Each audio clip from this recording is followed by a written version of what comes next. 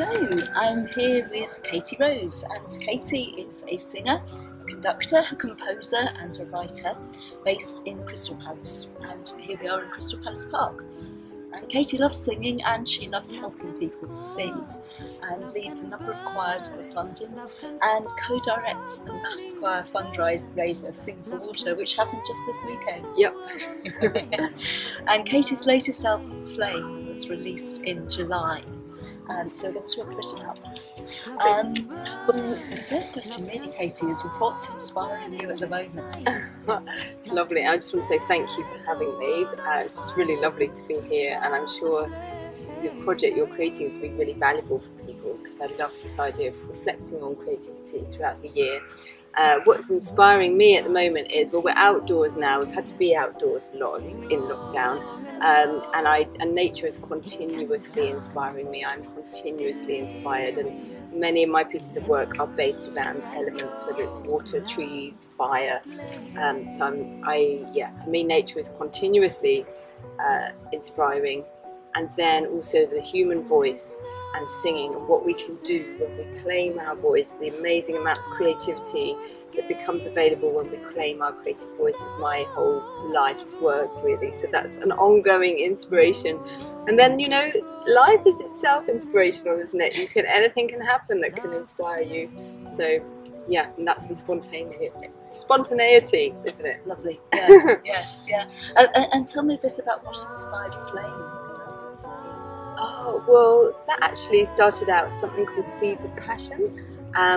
In 2015 I was working on that, and it was this idea of, I don't know if you know the myth of Persephone, but in a nutshell, basically she's the daughter of the earth goddess, and she gets snatched and taken away down to the underworld, and her mother has to try and get her back, but because Hades kind of tricks her into eating 6 pomegranate seeds, she has to stay in the underworld for 6 months of the year, which is our winter and autumn, and then she can come back in spring and summer. So it's interesting we're talking about seasons. So I had this idea for an album that was kind of showed all the seasons of love, and the fact that sometimes you're going through the underworld, and sometimes you're going through spring and summer, and that, you know, love and relationships can involve all sorts of things. Yes, joy, ecstasy, bliss, all that lovely happy stuff, but also sometimes despair, heartache, betrayal, whatever, all those other things that sometimes come into our human relationships. So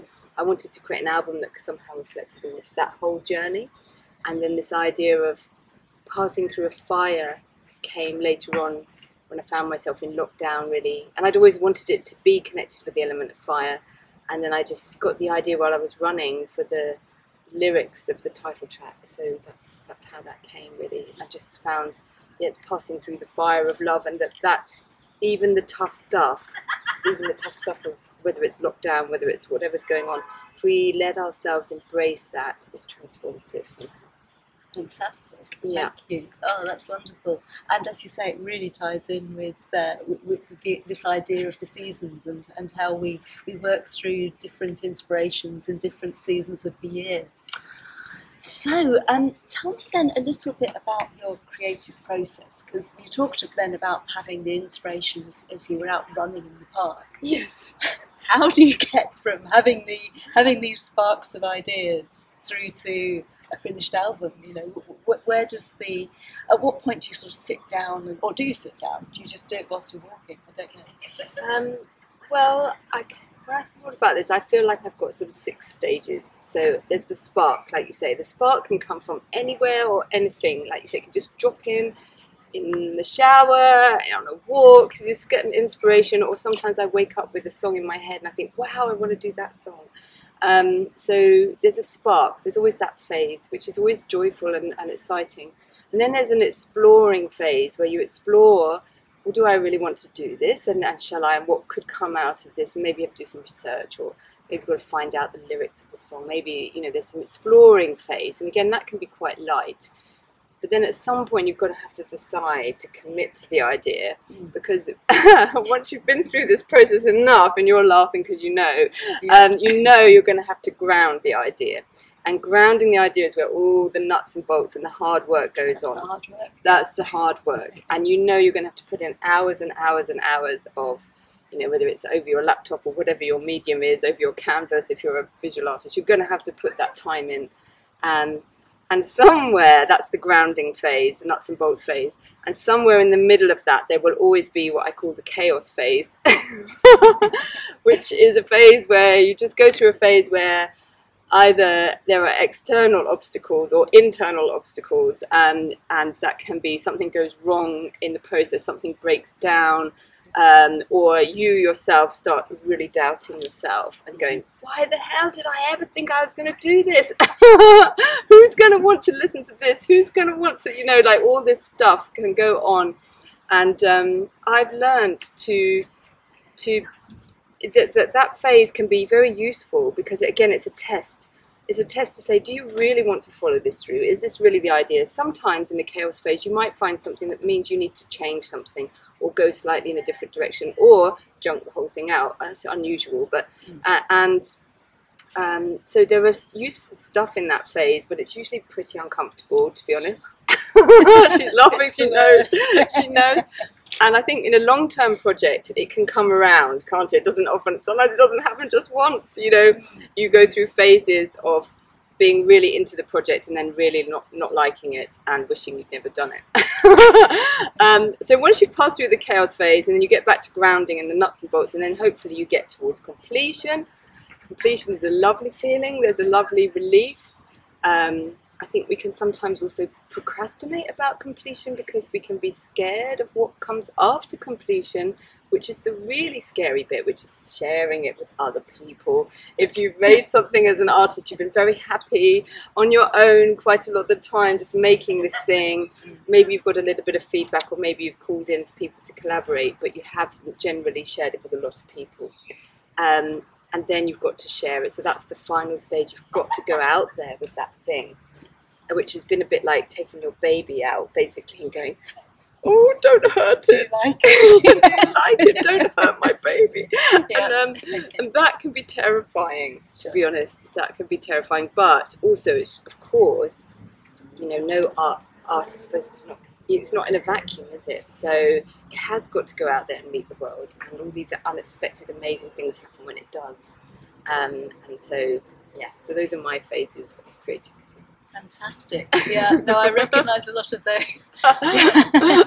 and yeah, that final bit when you're taking it out and sharing it with the world, I mean, it can be wonderful. It can be fantastic. So there's nothing nicer, is there, than when you hear people say, I really enjoyed that.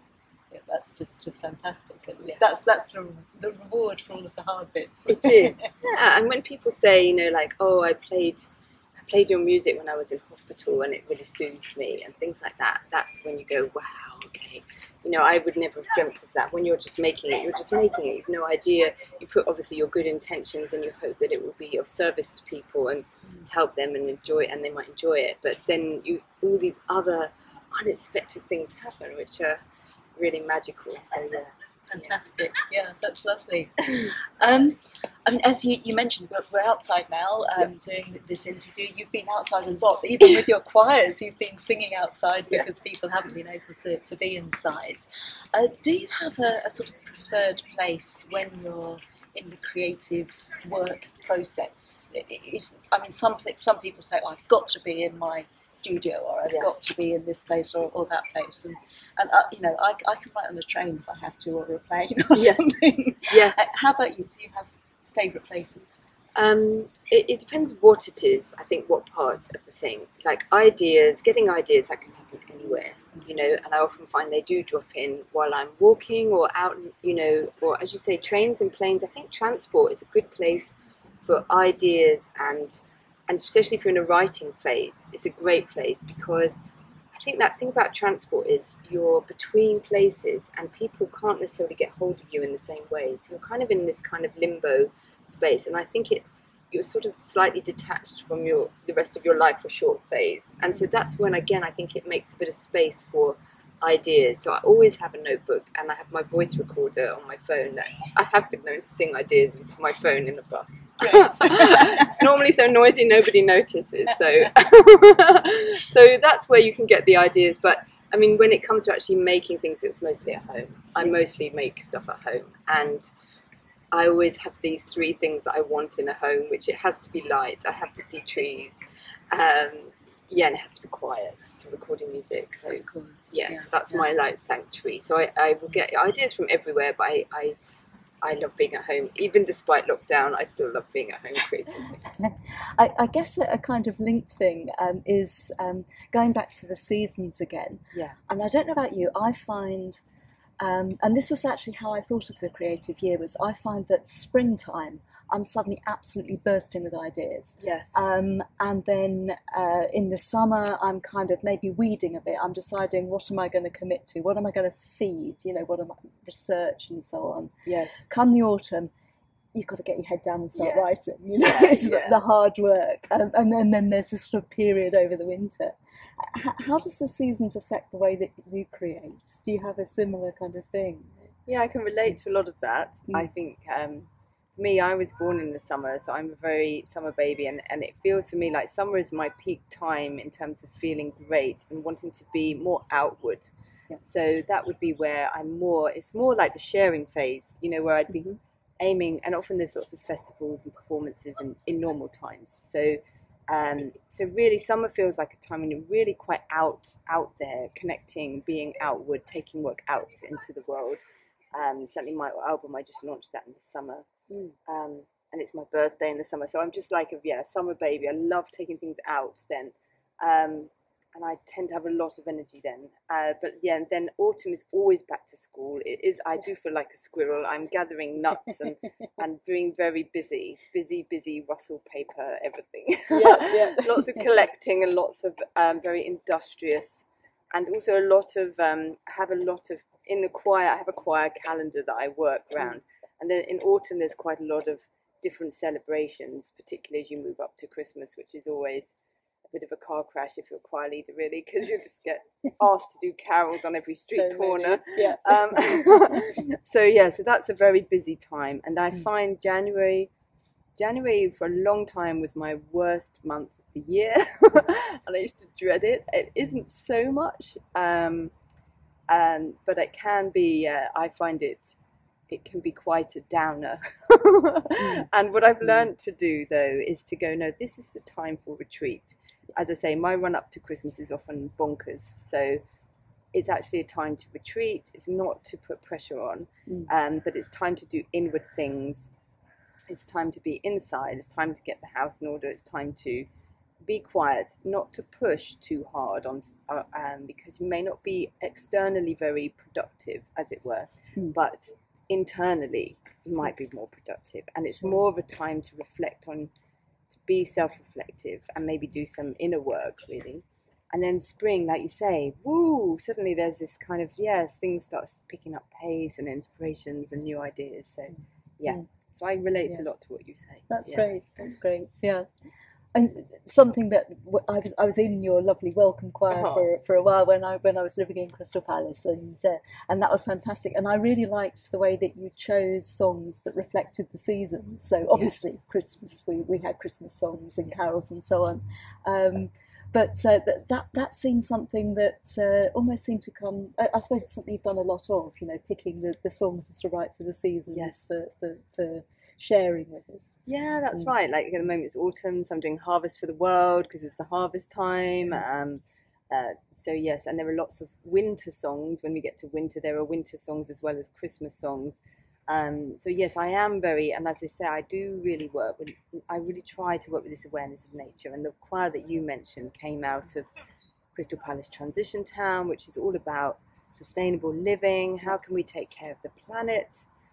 So I try very hard to stay in tune with these cycles, because I think we are cyclical and we do pass through those cycles. And, you know, sometimes that doesn't mean, it might externally be summer, but you might be going through a creative winter. Maybe it's a bit barren, but you have to trust that, you know, things are going to come up. Do you know what I mean? So, so I think being in touch with what the seasons are doing for us, and that can also include things like the cycles of the moon, and just being in touch with those things which our ancestors would have lived by religiously because they had to, in terms of if you were farming, if you were working the land, you would be very, very subject. And I think that's one good thing about lockdown. It's made us much more aware of nature and our environment and the need to be taking care of our parks and our green spaces and be out in them more.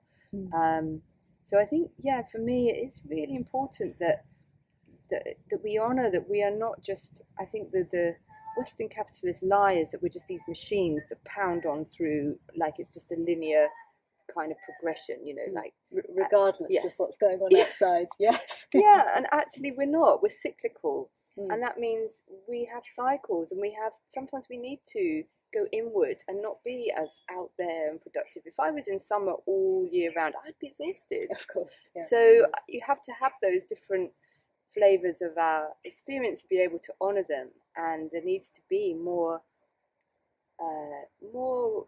understanding of the need for rest and inwardness, which is, again, it's very taboo in our culture, but actually the need for rest, the need for recuperation, the need for reflection, and then, for sure, then you can be super productive, and those cycles can go, as I say, they can pass through, they're passing through them all the time, and I see it as a bit like life, death and rebirth, really. It's constant, that's a constant, and anyone who tends a garden knows that, don't you? If you have a garden, you know that you're always planting things, there are always things that are starting, there are always things that are on the wane, not doing very well, but they might actually come back up again a bit later, So that, again, I try to live with that awareness and be aware that other people are going through their version of that. So.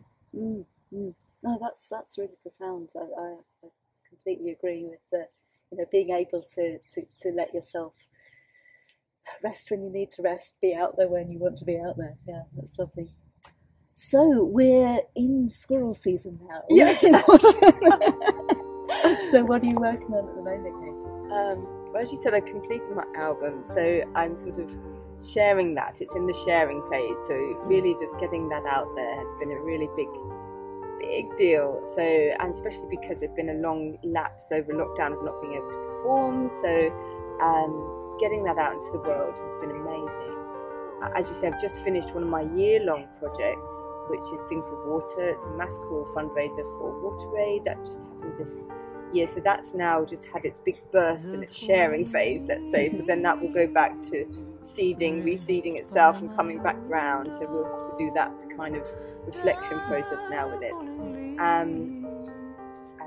And then my choirs, the choirs are now really in full-on squirrel season for 3 months up to Christmas. So I've got this crazy, especially after it gets through half term, I just feel like I'm standing it does feel like I'm looking down a slalom, and I just have to hope that I just get to the bottom without breaking my legs.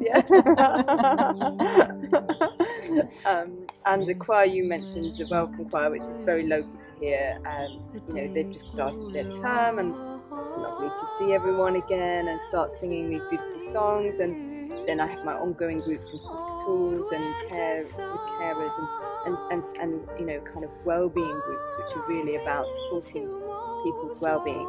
And of course we need that all year round, to be honest. Definitely. Great. So lots of busyness going on at the moment. A huge amount. It's definitely back to school. Okay, now, so we need to tell people where they can find your album, first of all. So that's, would your website be the best place to start for that? Yes, so that's therosewindow.org. Right, rosewindow.org, and go and have a look at all of Katie's activities. That's right. Including the album Flame, which is fantastic. I absolutely love it. It's and your voice is just so extraordinary. It's so lovely. I always enjoy it. You. Thank you very much, and yes, I hope to have some, when I get to my more nesting phase, to have some nice quiet nights curled up with some of your books. I think it would be really nice. And if people want to find me on social media, it's Katie Rose Window is generally where I am. I know it sounds strange, but the Rose Window was this whole idea of, it's rose windows in cathedral, they're multifaceted, and you can look through all different elements of them, and they're kind of like a mandala, you could call them. So that's why this idea that you could look through different parts of the website and go to and have different things. And so if you want to come and join a choir, or you're interested in writing, or if you're interested in having some one-to-one work, or you just want to listen to music, so it's just this idea that you can look through the different parts of the rose window and something will be there for you. So come and find me wherever you want. That's great.